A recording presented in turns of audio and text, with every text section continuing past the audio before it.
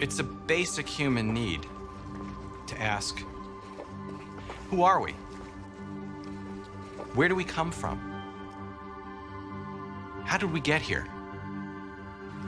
Why do we look the way we do?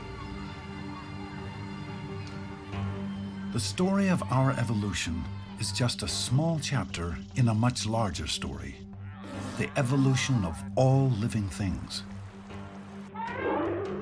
Evolution shows us that we're much more connected to the rest of the world, the rest of animal life, than we could ever have imagined. We can recognize the connection to our closest relatives, but when we know how to look, we can also find it in other mammals, birds, reptiles, fish, even insects. The deeper we dig, the farther back we go, the more we see that everything alive has evolved from a single starting point. The tree of life has been branching for 4 billion years. And we can now follow its branches back to their roots. When we look back over time, we find certain signposts, certain key events, the great transformations, the big evolutionary steps. In the history of our planet, a few great transformations have opened the door for new ways of life and new forms of life. 50 million years ago, land mammals evolved into sea creatures. Long before that, fish colonized land. At the dawn of animal life itself, the first bodies appeared. These are some of the chapters in life's story, our story. And part of the fun of studying this is understanding each different chapter. Because by understanding those chapters, we can begin to see the unity of life, the common history of all life on Earth.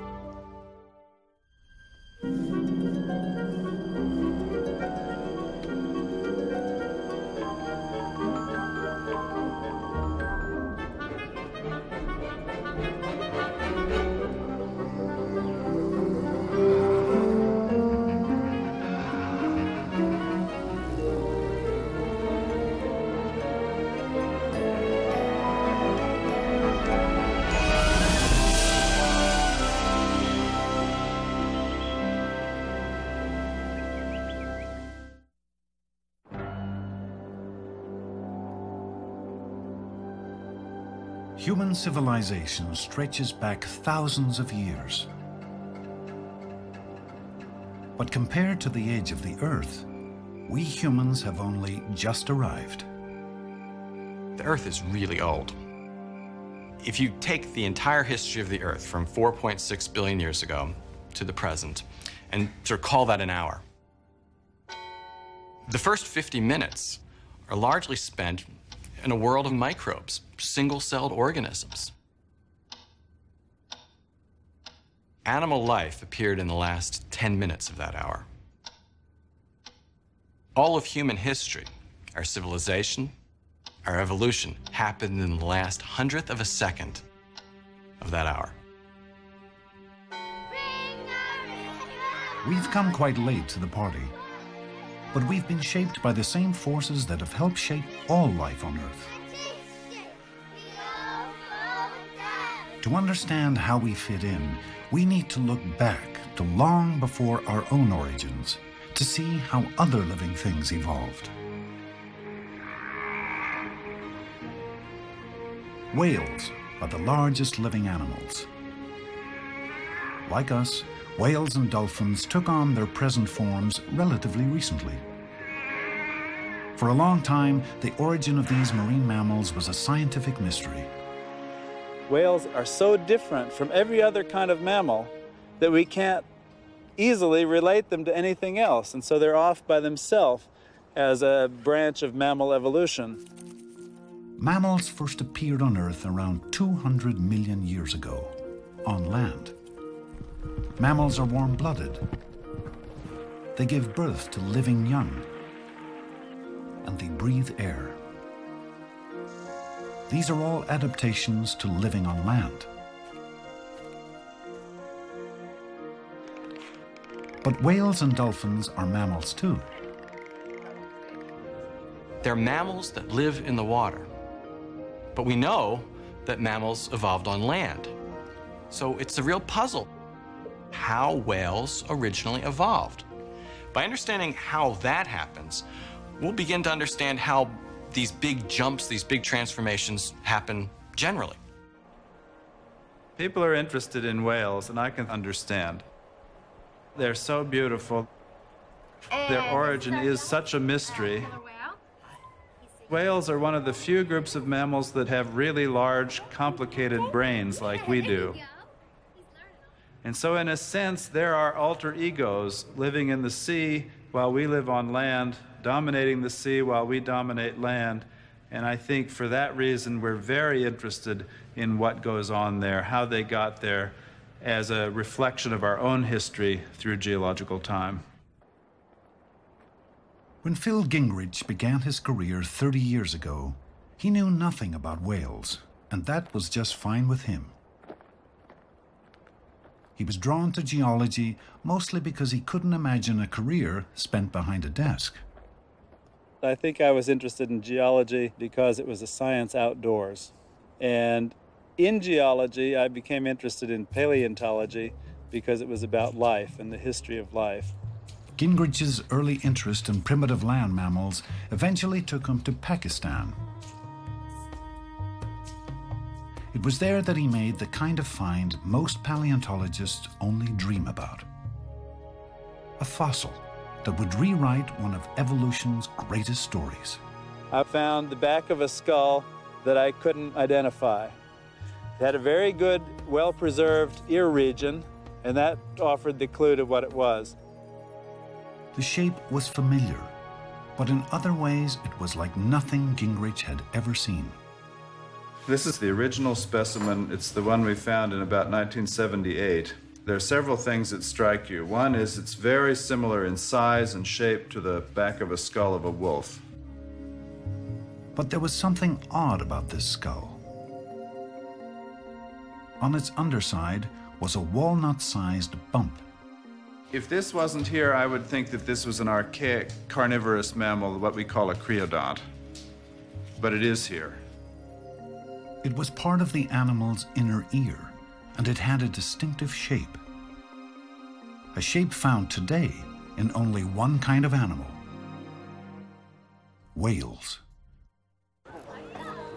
What was the ear of a whale doing on the skull of an animal that resembled a wolf? Gingrich was intrigued, so he constructed a model of what the creature's full skull might have looked like. He wondered, was his find a crucial missing link?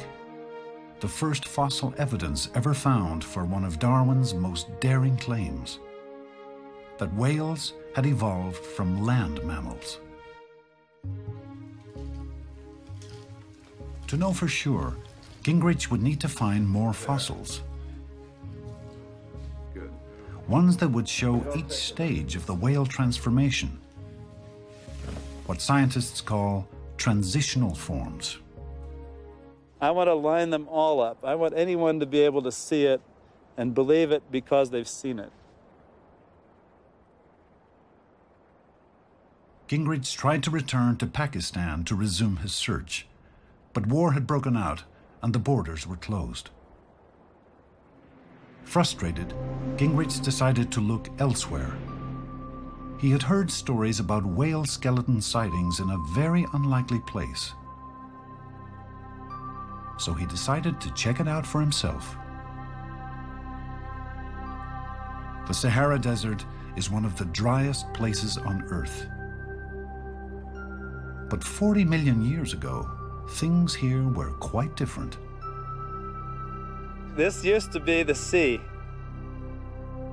Just think of this being the current Mediterranean coast of Egypt backed up about 40 million years, about 100 kilometers to the south of where it is today. Here, in what had once been the southern Mediterranean Sea, is a 100 square mile stretch of layered sandstone with a surprising name: Valley of the Whales.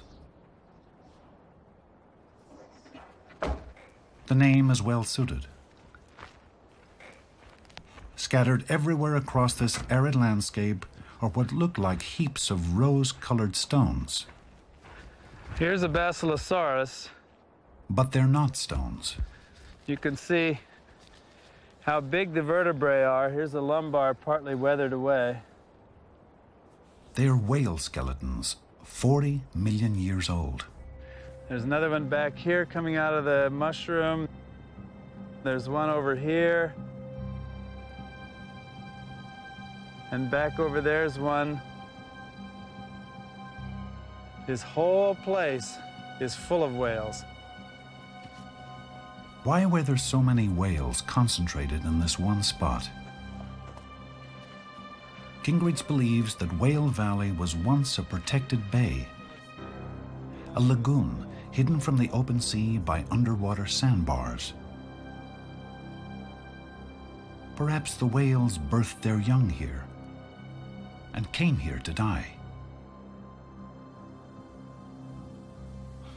But even with hundreds of whale bones at his feet, Gingrich was disappointed. Nearly all of the skeletons belong to a whale called Basilosaurus, a 40 million year old creature already known to science. Basilosaurus lived full time in the water. If whales had evolved from land mammals, they had done so long before Basilosaurus. So Gingrich didn't think the bones would be of much interest. But he couldn't have been more wrong. After only a few days of digging, he made his second amazing find. It turned out that Basilosaurus had something modern whales have long since lost. For the first time, we've got whales that have legs. The bones were small but unmistakable. A pelvis, a kneecap, even toes. This whale had a complete set of leg bones. Gingrich brought back as much of the skeleton as he could carry.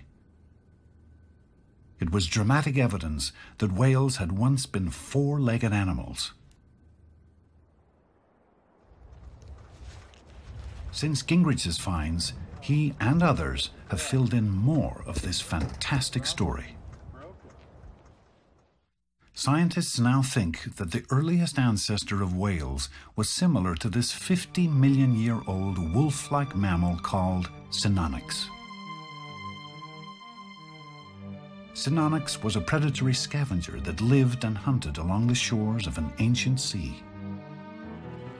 Perhaps its descendants found the water a source of abundant food and a haven from competition. Over millions of years, front legs became fins. Rear legs disappeared. Bodies lost fur and took on their familiar streamlined shape. Since Gingrich's first find, named Pachycetus, the list of known transitional whales has grown. It now includes Ambulocetus, Rhodocetus, Durodon, as well as Basilosaurus. They reveal another element of whale evolution, the gradual migration of nostrils to the top of the head as whales adapted to breathing in the water. How did whales lose their legs? As the years went by, they evolved into newer types of... Gingrich's work demonstrates what Darwin himself insisted, that the evidence for evolution is all around us if we choose to look for it. And bones aren't the only evidence of whale evolution. Their ancestry is also visible in the way they move. Frank Fish studies how today's marine mammals swim. He looks for their evolutionary heritage in the way they move through the water. The big question is, how do you go from a terrestrial mammal that ran around on all four legs to something such as a dolphin, which now doesn't have any legs at all and is well adapted to swimming in the oceans? Even though whales look like fish, they don't swim like them. Fish swim by flexing their spines from side to side, like the shark. But mammals swim differently. This otter swims by undulating its spine up and down, in exactly the same way that whales do. And, as it turns out, in the same way that land mammals use their spines when running.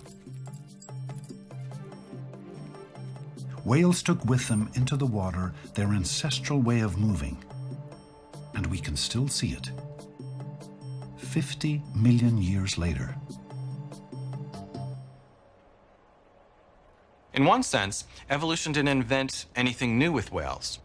It was just tinkering with land mammals. It's using the old to make the new, and we call that tinkering. And it does this in every animal group at every time during evolutionary history. The starting point for whales was a four-legged land animal that lived over 50 million years ago.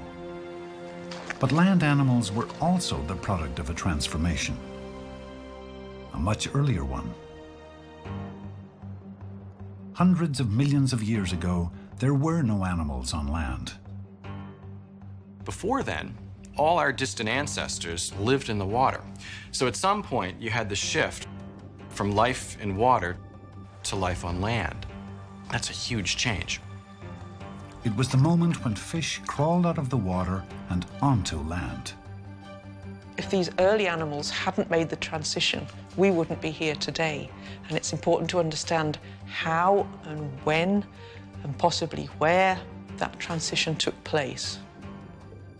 The first creatures to leave the water really started something.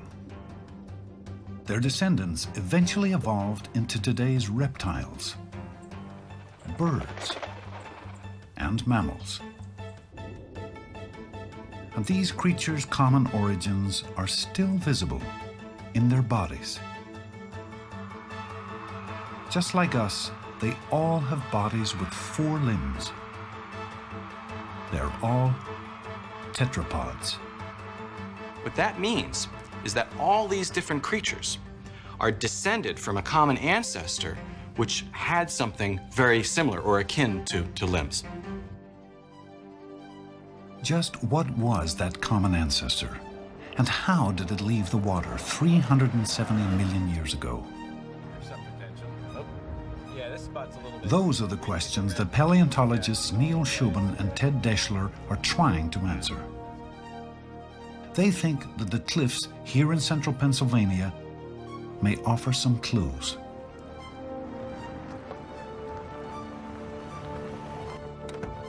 All right, I think it's a good day for fossils. What do you say? Great day. Let's find some. All right. Hey, Doug. Ted. Hey, Doug. How you doing? Good trip up. What'd you say we go over here? That's good. Did some good digging in today. An unlikely spot to hunt for early tetrapod fossils. But they're here because the rocks in these hills are just the right age, laid down during the period in Earth's history called the Devonian. Yeah, it's really good. Back in the Devonian, this place was very different. It was south of the equator. Remember, the continents are continually moving around. And back at this time, we're actually dealing with a much more tropical climate in Pennsylvania. Hundreds of millions of years ago, the fossils and sediments in these layers were collecting on the bottom of a stream.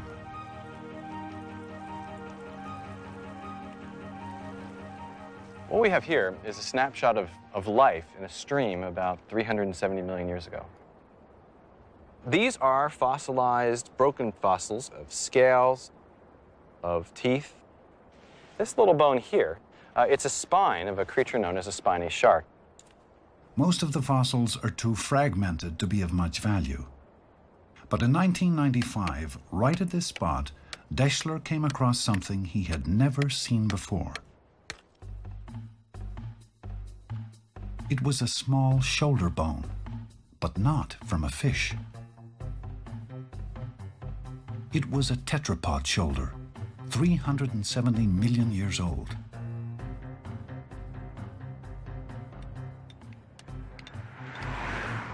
Shubin and Deschler had unearthed the remains of one of life's first four-legged creatures. It was the first evidence of these early tetrapods from all of North America, and that made it very exciting. And there was another surprise. Since it was found in the stream bed, this tetrapod most likely lived in the water. And it's a very surprising discovery. It's not something we necessarily would have predicted. Why would an animal with limbs live in the water? Limbs were thought to have evolved for getting around on land. The old idea was that the fish came on shore first and then developed the legs. And what we now think is that the tetrapods developed the fingers first and then left the water. Jenny Clack of Cambridge University suspected that the theory taught in many textbooks was wrong. The story that you'll find in many of the old textbooks and the pictures that you'll see in the books, children's books, museum galleries, is a picture of a fish stranded in a drying pool trying to support itself out of water. And it looks really odd if you look at it objectively. Clack thought there had to be a better explanation, but where to look? Only a handful of early tetrapod fossils had ever been found, most of those in a remote part of Greenland at the turn of the century. All she had to guide her was a note, scribbled in a journal from a scouting trip to Greenland years earlier. It referred to tetrapod fossils on an unnamed mountain. Clack flew to Greenland to search for those bones. Eventually, we found the spot 800 meters up on the hillside. Clack returned with 4 tons of rock and spent the next 4 years drilling. At the end, she had the most complete early tetrapod skeleton ever found, and it forever changed the textbooks. One of the first things that we found was this forelimb. At the end of the animal's limb was an unmistakable array of bones. This was a hand. This is a life reconstruction. The artist is using imagination on the colour scheme and on the eyes. But we think this is as accurate as you can get. The creature, named Acantostega, was clearly a water dweller. It had a fish-like tail and gills for breathing in the water. But the ends of its arms were petal-shaped, possibly the first hands on Earth. This was a swimming creature. We don't know whether it could ever have come out on the land, but it certainly wouldn't have walked in the conventional sense. Basically, it's a fish with fingers. Clack's find was a scientific breakthrough. It proved that some fish had arms and legs in the water. So tetrapods didn't need to grow limbs after they got onto land. The limbs had already evolved and helped them survive out of the water. The basic pattern for limbs had been in place for millions of years. Here we have the fin of a 370 million year old fossil fish and an arm of a human. In a human arm, what you have is one bone, then 2 bones, the wrist, and the digits. In this fin, what do you have? You have 1 bone, 2 bones, even little bones that can be compared to a wrist, and then rods that face away from the rest of the appendage itself, just like our fingers or toes. So you have, in a fish fin, already set up about 370 million years ago, many of the bones that are used in a tetrapod limb. With the basic pattern already there, the fin-to-limb transition took place in a series of small changes occurring over millions of years. There's really no goal to evolution. Evolution wasn't trying to make limbs. It wasn't trying to push our distant ancestors out of the water. What was happening was a series of experiments. In the crowded freshwater streams where tetrapods first evolved, the competition for survival was intense. These small streams were like an engine or a crucible of evolutionary change. Fish experimented with all sorts of survival strategies. Some became predators. The owner of this jaw was a 12-foot-long killer. Its teeth were the size of railroad spikes. Smaller fish developed elaborate defenses, like this heavy armor. Others packed weaponry, like this sharp spike. It protruded from behind its owner's neck. These armaments were all tools for survival in a dangerous world. Perhaps their new arms and legs gave the first tetrapods another way to survive. It was to get out of the way. It was to get onto land.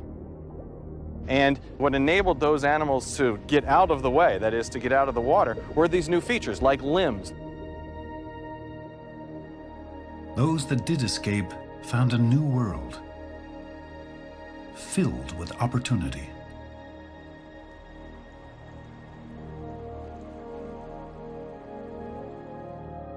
The transformation from water to land was only the latest example of evolution experimenting with radically new forms.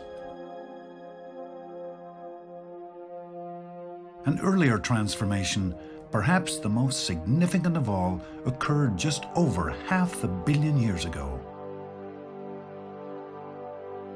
And it led to all animals as we know them.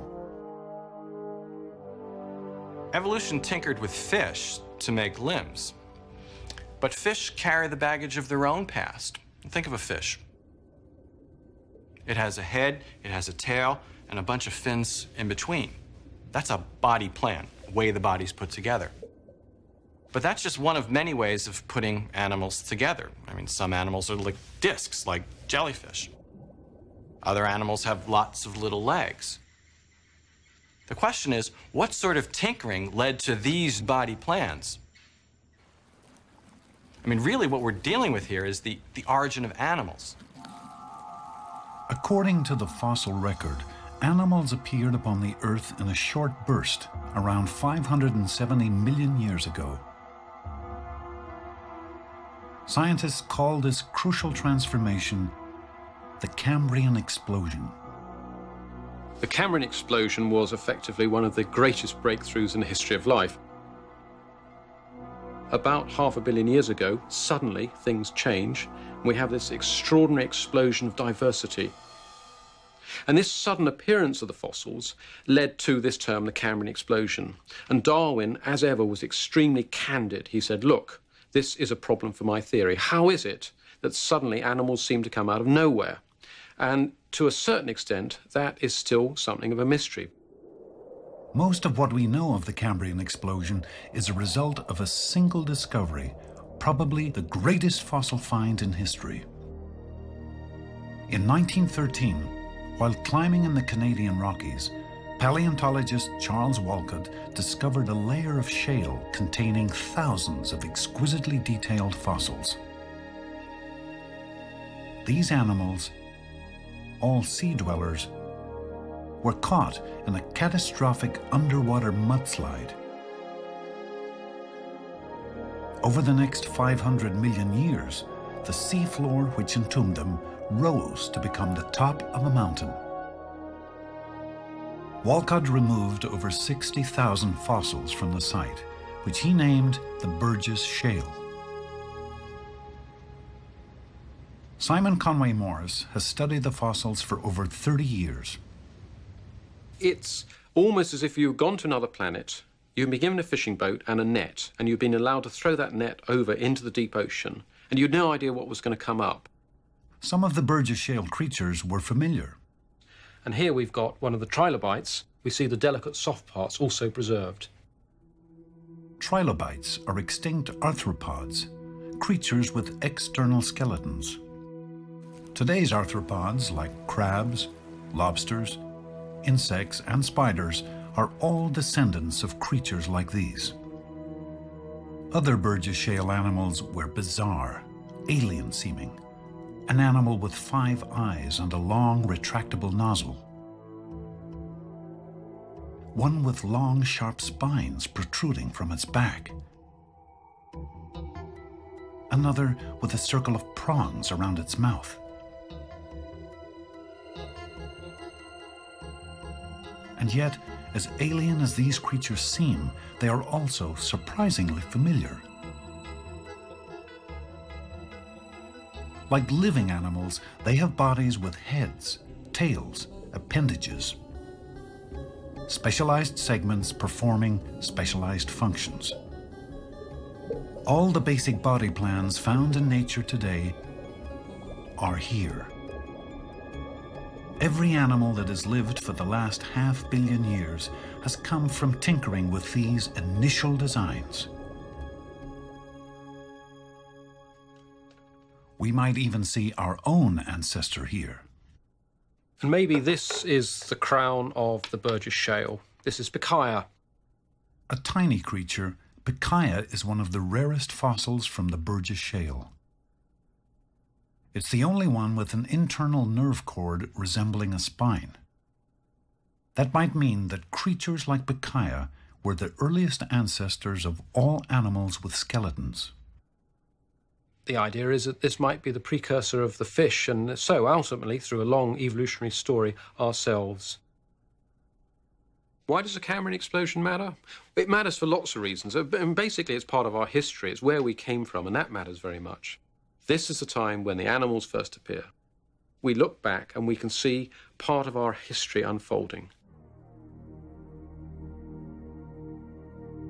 So what do we learn by looking at 600 million years of animal history?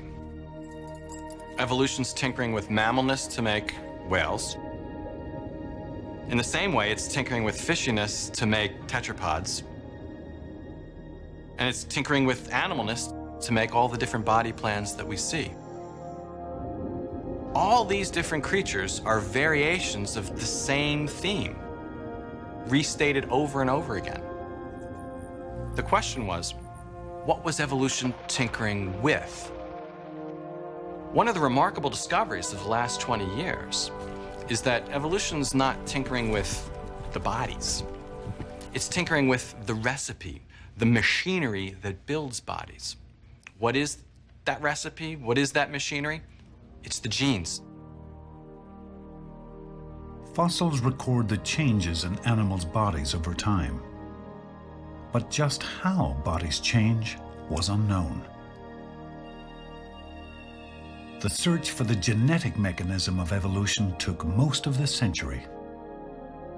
When scientists finally found it, they were astonished by just how simple it was. One of the key players was Mike Levine.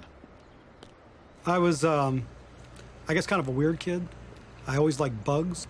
We had a nice big backyard, and I could go back there. It was kind of a sanctuary, and I played with bugs, dissected them, manipulated them. That's really the most pleasant memory I have. Levine's affinity for bugs led to his study of biology. One insect in particular became an object of fascination. They have a quick generation time, and they have lots of pattern. I mean, you wouldn't know it if you look at a distance, but when you look under a microscope at an adult fruit fly, you'd be astounded by the number of bristles, the intricacies of their wings, the patterns of their eyes. But the embryos are something else. I do love the embryos. Scientists had long suspected that embryos held clues to how animals evolve. All embryos start out as clusters of nearly identical cells. But soon, an embryo partitions itself into specialized segments, which develop into the final form of the animal. What controlled this process? How did the embryos know what shape to take? One of the first people to study these questions was a 19th century naturalist named William Bateson. Bateson wrote that animal skeletons revealed an underlying structure of repeating segments.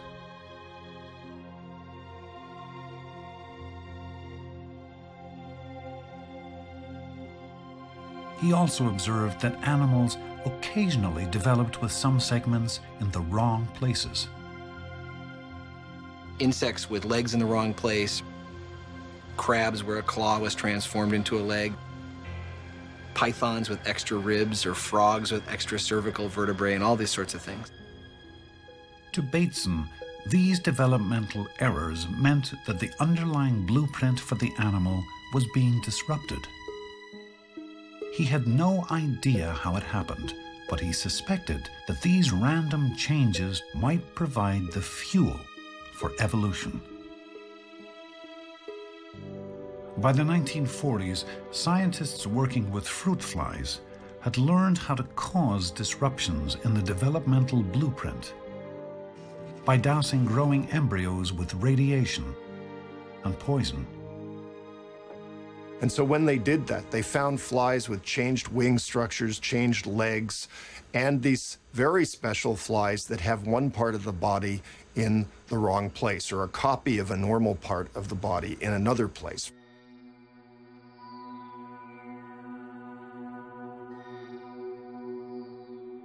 The scientists had triggered the changes by damaging the fly's DNA. Within each cell of the developing embryo is a chain-like molecule called DNA. The experiment showed that DNA was somehow causing the embryo to divide into segments. But how? Scientists were just beginning to grasp that the DNA itself was made up of segments, called genes. The question was, how did the genes shape the body? One researcher, Dr. Ed Lewis of Caltech, studied this question for 30 years by crossbreeding thousands of flies. Lewis's work led him to a controversial idea. He proposed that a surprisingly simple mechanism was shaping embryos. He wrote that each segment of the fly was being directed to grow by a single gene. A small set of genes, a kind of genetic toolkit, appeared to be laying out the entire body. And as you looked at these genes, you said, this one affects this part of the body, this affects the next part of the body, and this affects the next part of the body. That was an astonishing observation. It was astonishing because it seemed too simple. Nobody else thought single genes were powerful enough to control something as complex as the structure of the body. Skeptics argued that Lewis's idea was guesswork. Of course, he had never seen the genes, because the techniques to do so didn't exist. From the 1920s to the 1970s, it was not possible to physically isolate any specific gene. That opportunity first became available, fortunately for me, at the time that I was a student. And so many of us thought, wow, we can finally dig in there and identify these really mysterious genes. Levine enlisted his friend and fellow scientist, Bill McGinnis. The first gene they went after had an unusual name, antennapedia, which means antenna leg. The gene was thought to control the growth of legs. When the gene misfired, flies grew legs in the wrong place, on their heads in place of antennae. In normal flies, legs grow from the midsection, the area called the thorax. So Levine and McGinnis decided to hunt for the gene in the thorax of a normal embryo. The expectation is that Antennapedia would be active, expressed in the thorax, the developing thorax of the embryo. But who knew? Levine and McGinnis had to do something no one had ever done before. They had to find a way to see a gene in action. We wanted to light up the gene, and it was very painstaking work. The project called for new and untested methods. At first, it didn't work very well, and there were a number of technical problems to solve. The team had to find a delicate balance of radioactive probes and toxic enzymes. Too much of either would destroy the embryos. The process was not very gratifying on a day-by-day basis. Unbelievably tedious. It took months of trial and error.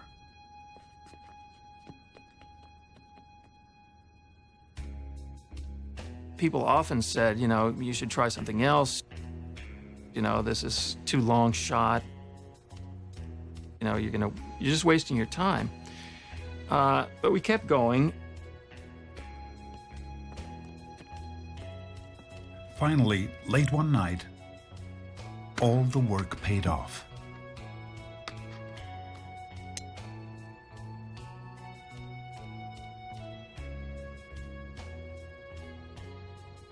And there was this moment when we saw that the gene was turned on in a band in the middle of a very early embryo. This had never been seen before. The Antennapedia gene was acting like a master switch, turning on the segment of the embryo that would become the thorax.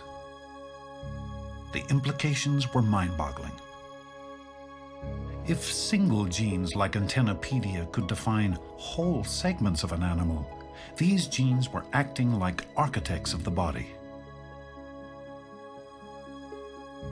And if one of these genes turned on in the wrong place, striking changes to the body could result. It seemed that Levine and McGinnis had uncovered the genes responsible for the evolution of bodies. But there were still doubts. The work had all been done in fruit flies. What about other animals? Did they use the same mechanism to build their bodies? An answer would come from Switzerland. In 1994, Walter Gehring of the University of Basel isolated the gene that triggered the growth of eyes in fruit flies. The gene was called eyeless because flies without it developed with no eyes. Gehring knew of a gene in mice that worked in the same way. He wondered, were the two genes the same? And this question we tested by taking the mouse gene and putting it into fruit flies to see whether flies can understand the message of the mouse. Gehring replaced a fly's gene for eyes with the mouse gene.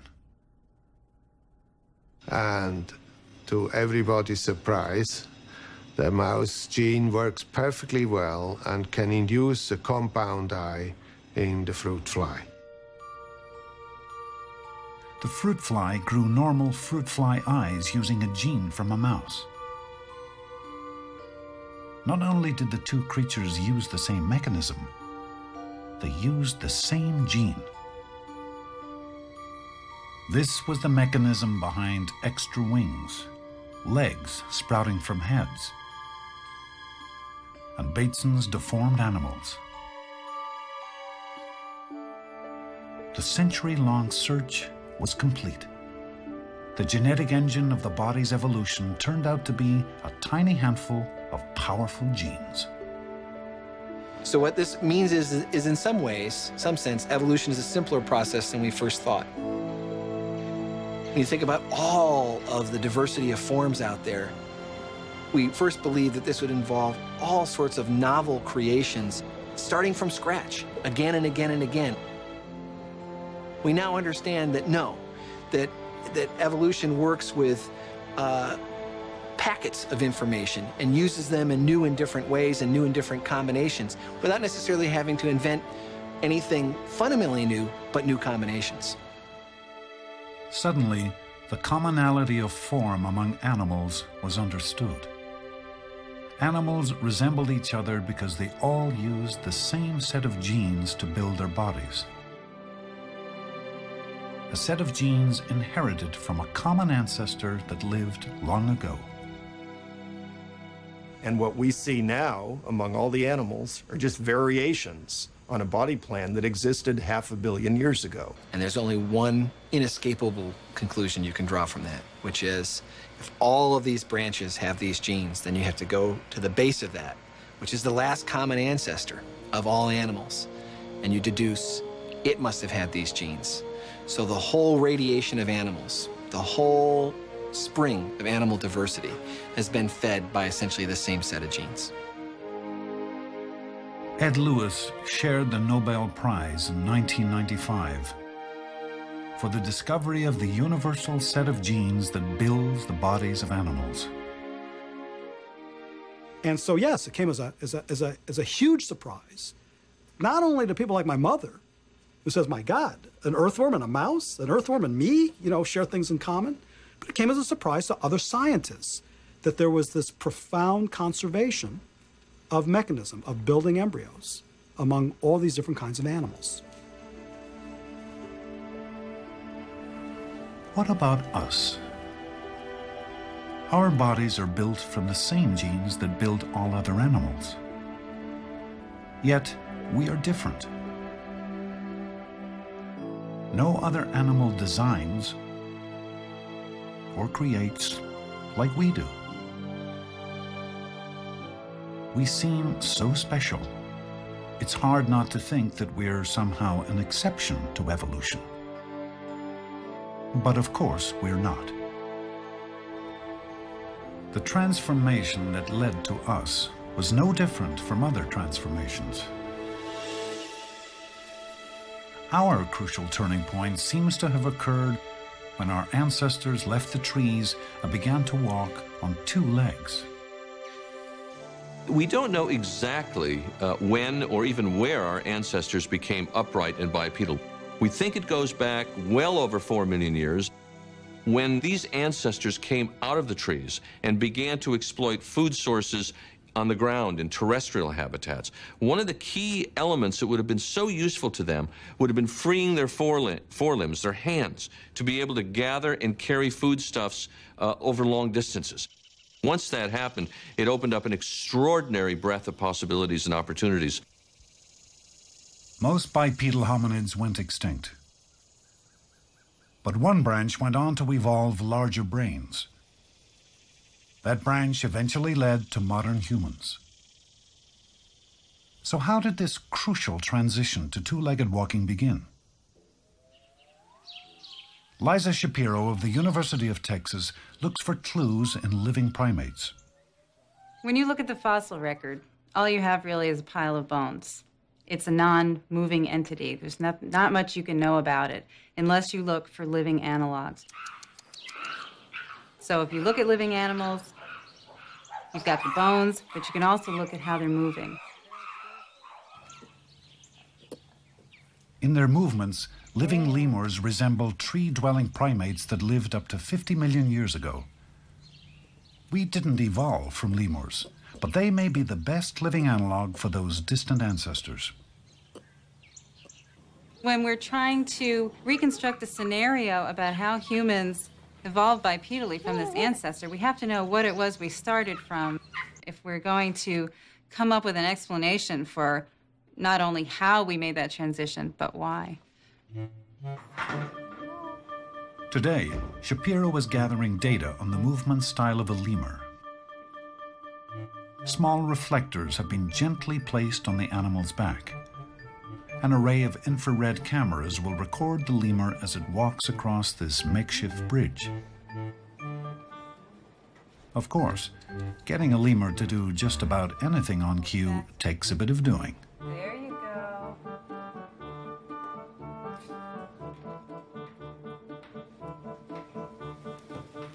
Wake up this time.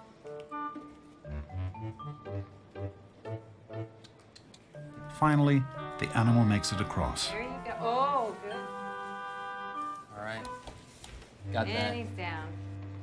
The motion of the lemur's spine can now be analyzed in 3 dimensions.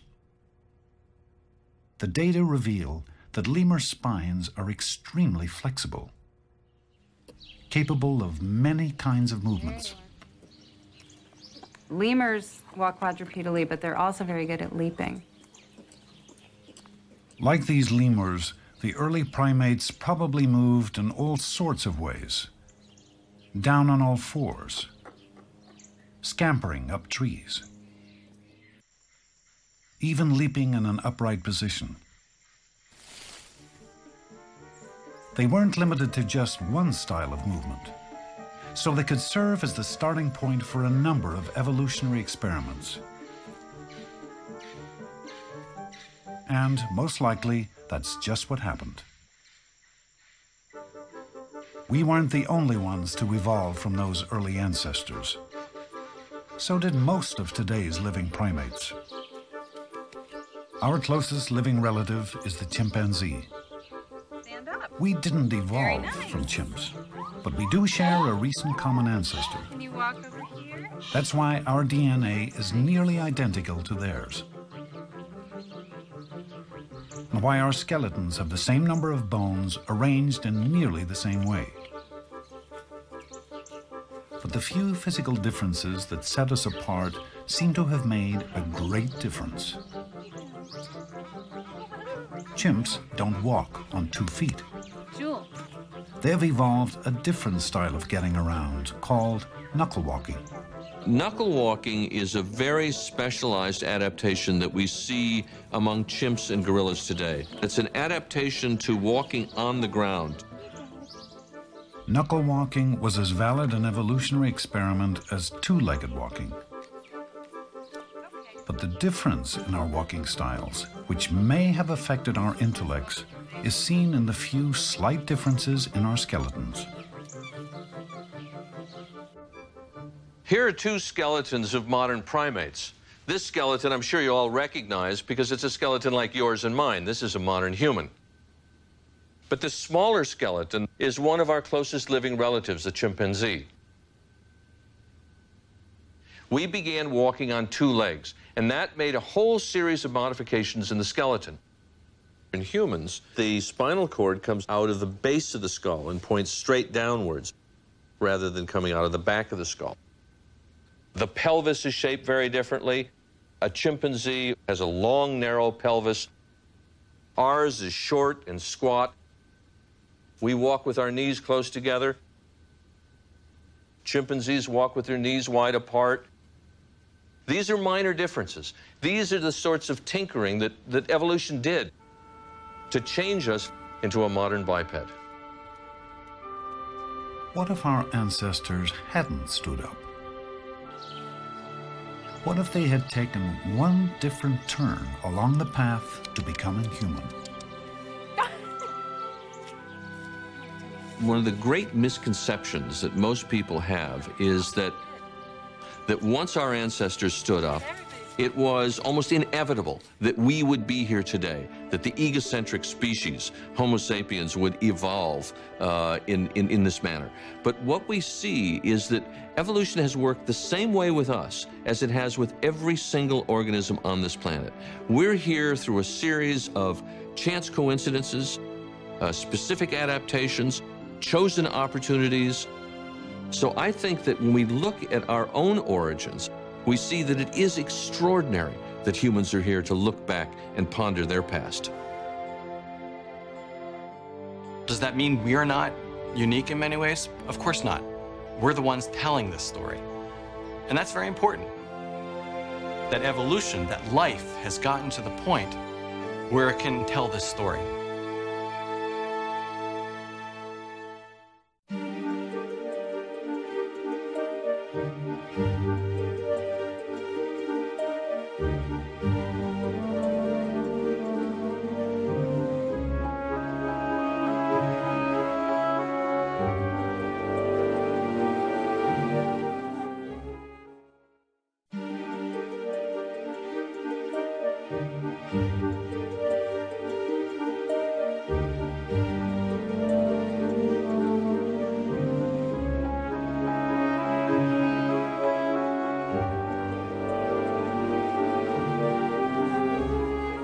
Continue the journey into where we're from and where we're going at the Evolution website. Visit www.pbs.org. The 7-part Evolution boxed set and the companion book are available from WGBH Boston Video. To place an order, please call 1-800-255-9424.